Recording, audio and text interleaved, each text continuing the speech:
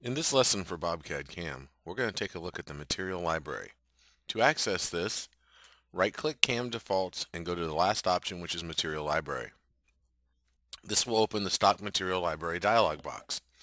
Inside of here, you can see all the types of materials on the left, and then all the materials for the selected group on the right. For instance, if I click on aluminum, you can see all the different types of aluminum as I scroll down through the list. Down across the bottom here, we have a whole lot of buttons that we're going to take a look at. The first we're going to look at is the column of the groups of materials. You can see we have things like aluminum, carbon steel, cast iron, magnesium, plastic, stainless steel, superalloys, titaniums, and so forth. You can actually add your own groups, delete them, and rename them. So if I wanted to add my own group, I can simply click on this, give the new group name like wood, and press OK. Now I've added a whole new group of materials to the library that I can start adding into. Let's go back up to aluminum for a minute. You can also rename those groups, delete them, and so forth. You can import old cutting condition material libraries that you have from the older versions of software, such as version 25, for instance. Just simply click this button, direct it back to the C drive, program data. Okay, we're going to go into the BobCAD-CAM data, the older version of software, such as the 25, milling technology, the conditions, and just choose the conditions file of the old one and open it, and that will load it in. You'll see it'll come in as old cutting conditions here, and you can see these are the ones from my older software. So these can be used, they can be moved, modified, whatever you need to. You can save the material library after you make changes to it.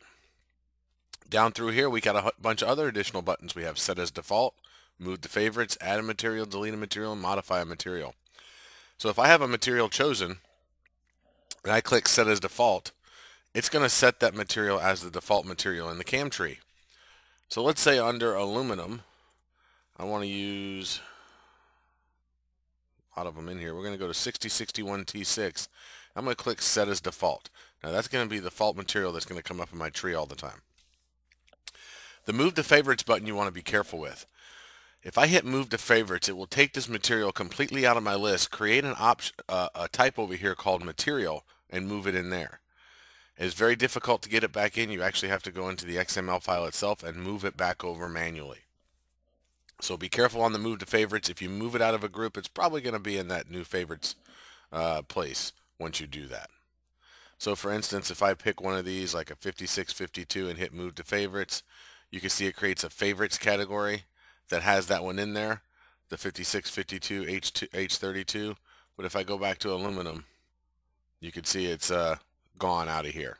So just be careful with the move to favorites button. You can add new material. So if I'm like in my wood, I can come down here. I can say this is hardwood. You could choose the different tool materials to be used with this, the types of tools.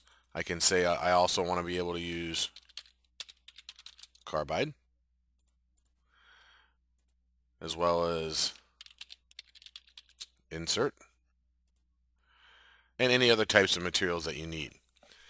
Over here you start getting into the way to set up the speeds and feeds for that material. Surface feet a minute for tapping, chip load per flute or per tooth, and the plunge chip load or the Z feed.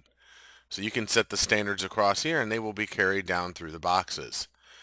If you come in here and click this customize, it unlocks all the boxes and you can set all the different types of operations and tools at their own surface feet a minute and chip loads as you need. Now if you're not sure on what to set these as, you can always go back to the tool manufacturer's website. They'll have a recommended guide of surface feet a minute and chip loads or inches per tooth on their website to use for different materials and size cuts and so forth that you can set up in your library. Again, you can choose a different tool material and have a whole different set of speeds and feeds here. So I might make this one 45. If I go back to high speed, it's 19. Maybe insert, I want to be 32. So you can see I can run different speeds and feeds for the different type of tool material. So it becomes very important when you're in your feature and you're choosing your tool that you choose the right material of that tool So that way the material library can set the right speed and feed for you. You have your drilling speeds and feeds down here as well. Surface feet a minute and chip load on the plunge. And when you press OK, that material will be added to that category. It's the same thing with modifying them. If I'm in super alloys and I grab this one here and I hit modify, it's just going to bring up what's in there for it. You can still add and rename your tool materials and click down through these and you'll see they have the different speeds and feeds. And then you can go in and customize individual ones as needed. So pretty easy to come in and work with. You can also change the names of them up here. If you have a certain name or a code that you use in your shop for your materials, just feel free to put that alongside the name and save it so it's there. So the material library, again, to access it, you're going to right-click the CAM defaults. You're going to go to material library.